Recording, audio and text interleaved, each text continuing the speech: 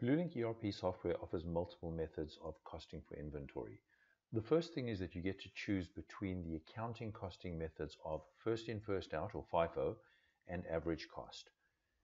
Either way, you also have the option for lot tracked items of using specific lot costing, where the actual cost of each individual lot is used for your accounting postings and for your sales and gross margin historical reporting, or alternatively to use the established or chosen method of either average or first in, first out.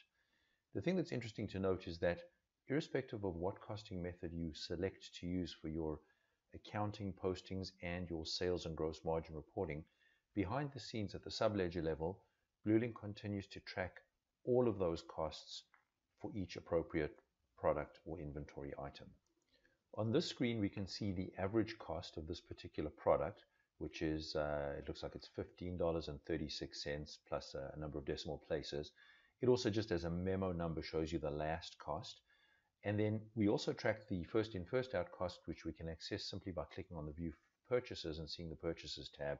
And in this case, what we're doing is we're seeing each of the first in, first out, or FIFO layers, the most recent acquisition at the top, working backwards, so we can see the remaining quantity per first in, first out layer. Now, you'll notice that the remaining quantity on this layer that I'm pointing to now is 0, even though it's not the last one, and that's because on this particular product, we have lot-specific tracking turned on. So the lot number that was actually purchased and that was sold gets depleted irrespective of where it is in, first out. With a different product such as this one, though, you will notice that the first in, first out layers at the bottom, i.e. the oldest ones, are the ones that have been depleted, and the system is in fact depleting these on a first in, first out basis, as this is not a lot tracked or lot costed item.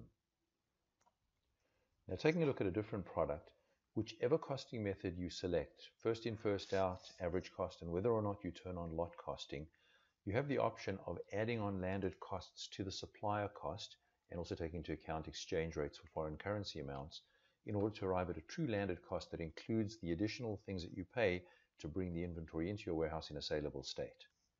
These would typically include things like freight, duty, brokerage, possibly insurance, perhaps storage, and other incidental costs.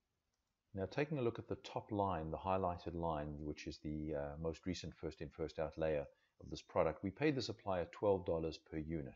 However, it came in at a landed cost of $16.44.